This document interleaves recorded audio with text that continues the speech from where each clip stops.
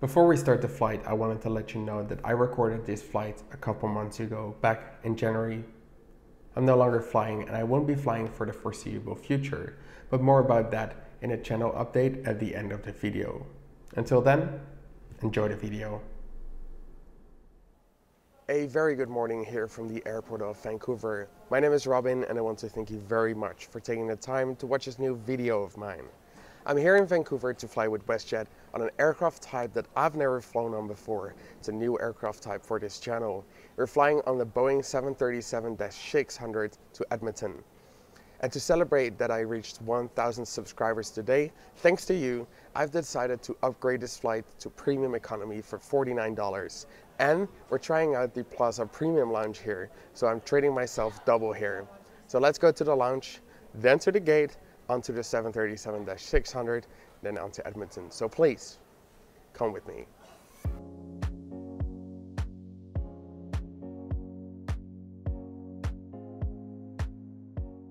For direct flights between Vancouver and Edmonton, you have the choice between Air Canada, Flair Airlines and WestJet.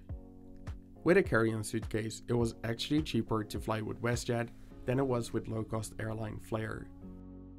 Passengers in Premium get priority check-in, but with an upgraded ticket, I was not allowed to check in my suitcase for free, so WestJet do differentiate between revenue and upgrade tickets.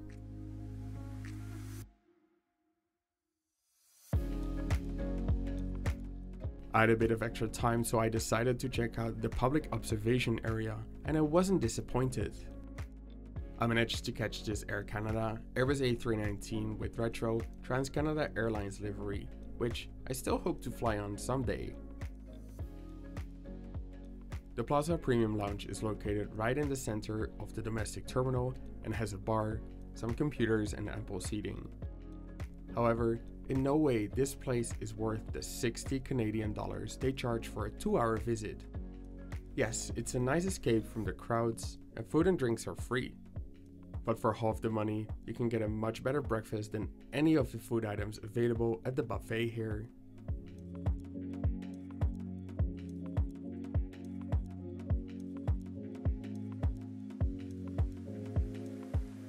The WestJet Premium ticket does not come with lounge access and I had paid for it out of pocket. I'm glad I didn't pay full price for my visit, so it didn't hurt that much. But at least I can help you save money on your next trip through YVR.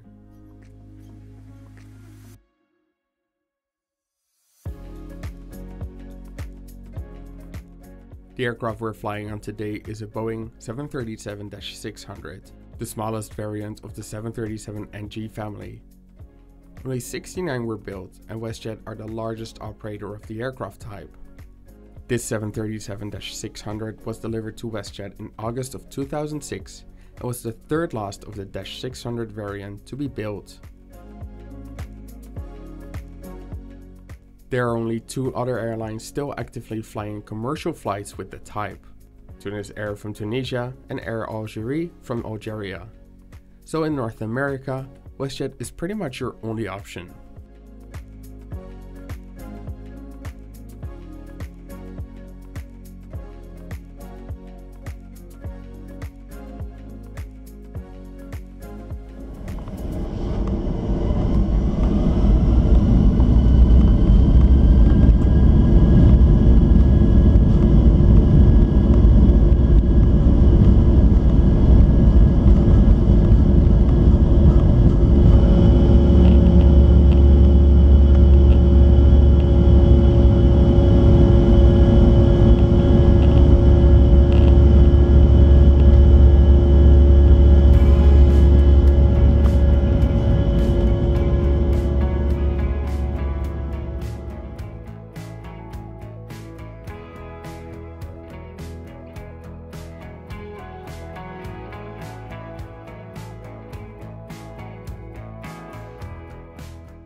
WestJet's smallest Boeing, the 737-600, has a capacity of 113 passengers in 2 classes, starting off with 101 seats in coach and a regular 3-3 configuration, with the exception of row 21. Here you have a single 2-seater. The seats look pretty old and they're about to get replaced soon. The 737-600 is also the last narrow body in the fleet that has a seatback screen. We'll have a closer look at that in a minute.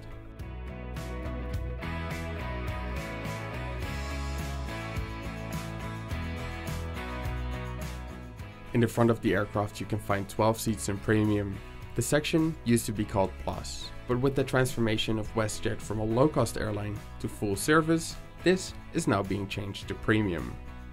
Part of the change is the retrofit of the interior on the 737 fleet, and this Euro business class style seating will be replaced with actual wide seats, but also the removal of satellite TV screens. The controls for the screens can be found in the armrest, and there's quite a large selection of channels, as well as a somewhat dated moving map.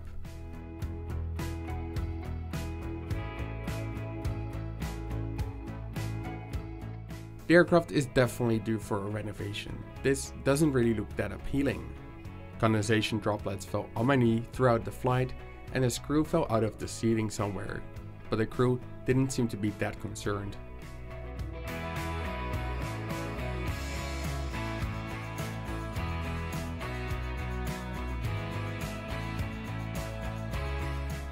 At the bulkhead row, the tray table can be found in the armrest.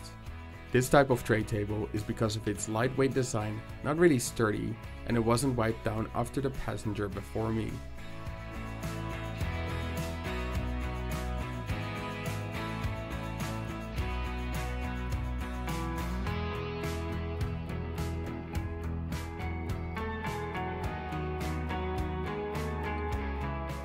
A meal service is included with Premium and starts with a wet towel. The tray table is made and you get real metal cutlery wrapped in a napkin. The menu looks really nice and the design is similar to what I had on my WestJet 787 business class flight last year. It is also a bit confusing because it looks like you have to make a choice, but instead you get all items. Before the meal was served, I got some snacks and a drink of choice. I asked for a Prosecco and the crew asked if I wanted to make it a mimosa. Is this business class? All menu items are cold and the presentation was really good. There were very colorful dishes, although it's not really my favorite type of food. The crew did seem to like me since I got my food served with an extra dessert. I really liked the small touches on the tablecloth and the maple leaf on the chocolate dessert. Stay tuned until after landing for my final 2 cents on this flight and an update on the channel.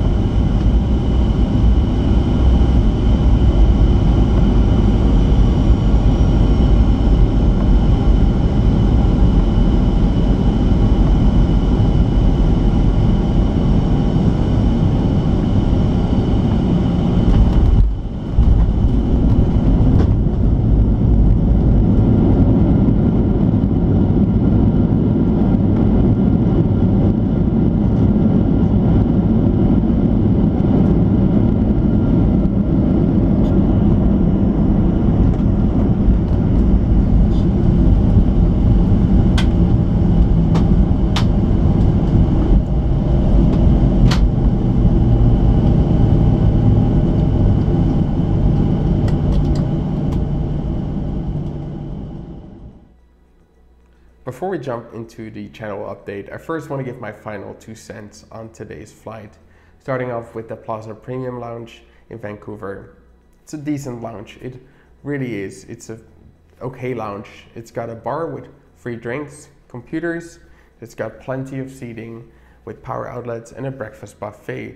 Nothing too bad there, but the breakfast, frankly, was looking pretty bad. Bad enough for me that I didn't want to have a bite. And unfortunately, during the whole lounge visit that I was there for over an hour, they were servicing the coffee maker. So I couldn't drink any coffee during the whole time.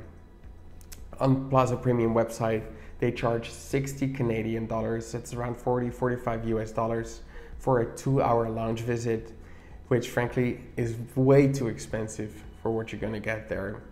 For that same money, in any restaurant or bar in the Vancouver airport, you'll be able to get breakfast for 2 people. So keep the money in your pocket, or like me, spend it on something like an upgrade to Premium, because that was really worth the money. It's pretty much the same as European business class. You get the same seat as you have in economy, but then with a divider in the center, and then you get your drinks, you get a meal, you get priority check-in, and the only really difference between European business class and WestJet Premium is that you don't get lounge access. So that's why I paid out of pocket for it, luckily with a good discount, with a discount voucher that I had. So the lounge today, nah. The flight was great. I would really like to try out WestJet Premium again, especially as soon as they have refurbished all their seats with their aircraft with newer seats, and then you're gonna have the wide seats like you have with Air Canada business class, but then it's a premium economy product.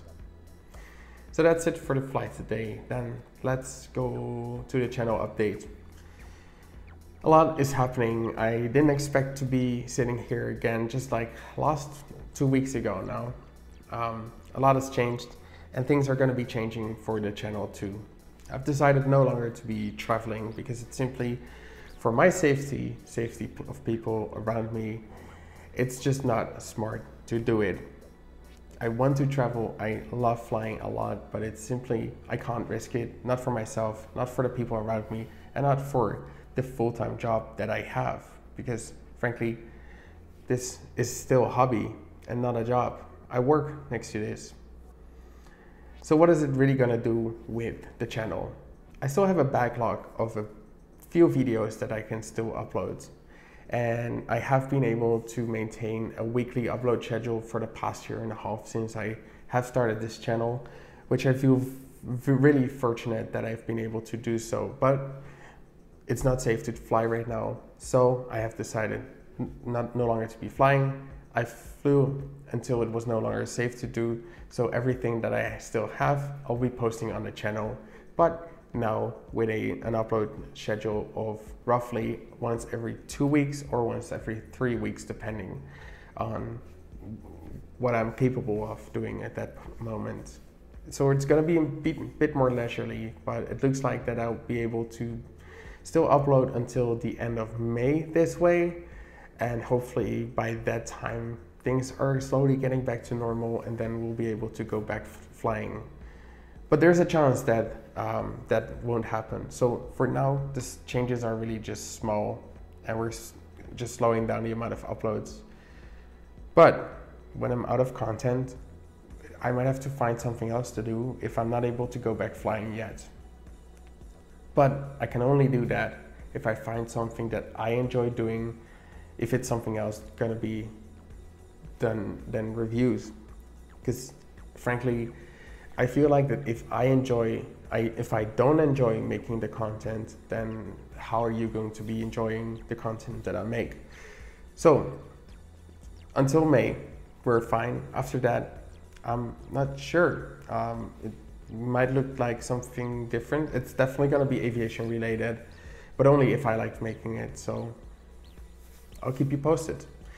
So make sure to follow me on Twitter and Instagram and Facebook, where I'll be posting more information about what the schedule is going to be, when I'm going to be posting. And of course, I'll be always available to ask questions.